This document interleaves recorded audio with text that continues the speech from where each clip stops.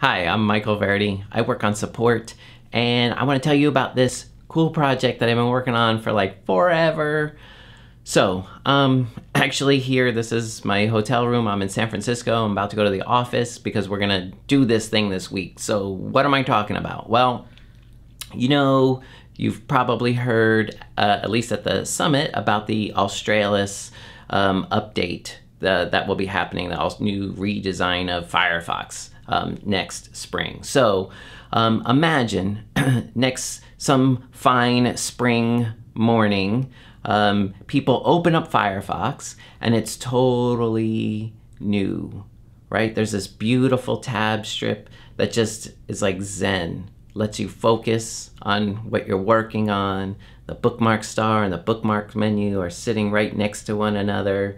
And there's this cool Firefox new menu that's visual. You can see easily what all the things are that are in there, and it's super easy to customize, right? So also imagine on that day when you open up Firefox and you're like, whoa, cool. If you hadn't heard somehow, you haven't heard about this, at the very least, there'll be a little prompt there, a message hanging off of that menu that says, hey, maybe you want to take a tour and see all these cool things. So this is the thing that we're working on. This is what we're here to build this week. I want to tell you a little story, if you're with me here, about, well, my version of how this came to be. This here is a slide from Kathy Sierra, from some presentation. I don't know what presentation, but it's my favorite presentation slide ever. And it's what I came to Mozilla to do. This is what I wanted to do, which was, well, my version of this, I think, is to make that user manual disappear, or to have people not even realize that they're reading the user manual, because it's so integrated in the entire Firefox, experience ecosystem that it kind of just disappears.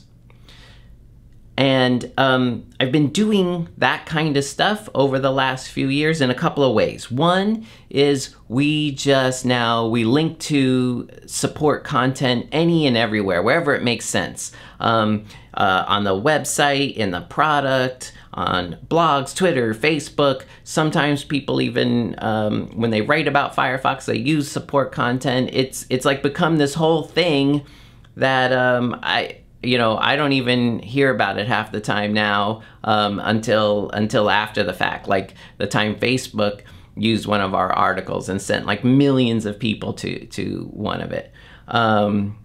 Yeah, so another way, another part of all of this that I've been working on is the Firefox reset feature. So when I first started, I noticed, well, I mean, it was just obvious. We had all these articles about troubleshooting, incredible procedures. And the thing that was common about many of these was that a lot of things could be fixed by creating a new profile and migrating all of your data over. But that's like total wizard level stuff. Super hard to do and really hard to explain to somebody how to do. So the idea of the reset feature was, let's turn that into like a super one-click easy thing that even like a busy bees would love, and have it save all your data, because that's the important part, right? So have it save all your data.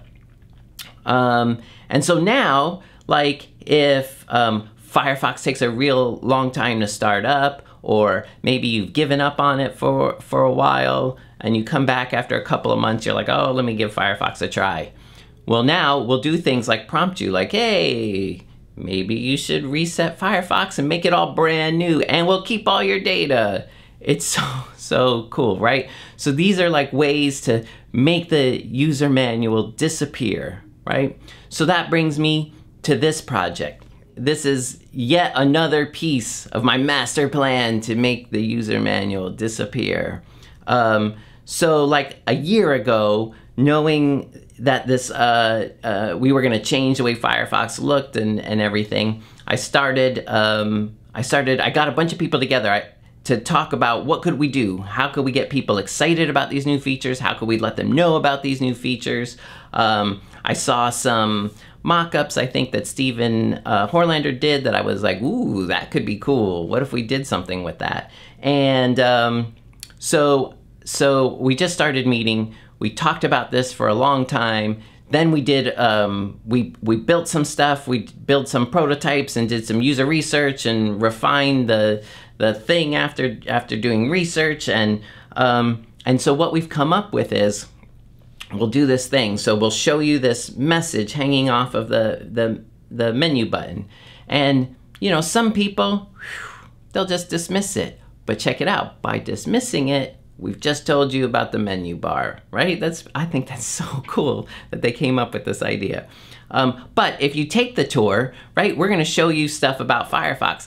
And it's not just like, hey, here's a picture and here's some words. It's super cool. It can be interactive and actually interact with Firefox. So our web-based tour can do things like open menus and highlight stuff and, you know, point things out on the tab strip and all that kind of stuff. So cool. We can use this to do all kinds of things. Maybe we can even use this on support articles at some point. So I've probably said it already 5 times. I'm super excited. We're gonna work on this. What's particularly interesting for me is like, is it marketing? Is it support? Is it the product? Is it the website? Is it yes, yes, yes, yes, yes? It's all of those things. Like, you know, it's like your peanut butter and your chocolate and your peanut butter. Chocolate. Peanut butter. Hey! Oh, hey, you got your chocolate and my peanut You butter. got peanut butter on my chocolate. What? What? Delicious. Two great tastes that taste great together. So, check back next week because it'll be demo time. We'll have stuff to show. I'll record stuff to show you for next week. And then maybe there'll be other things that we can do. Like we're already thinking about working on like a new user experience and all kinds of stuff. So stay tuned. Thanks.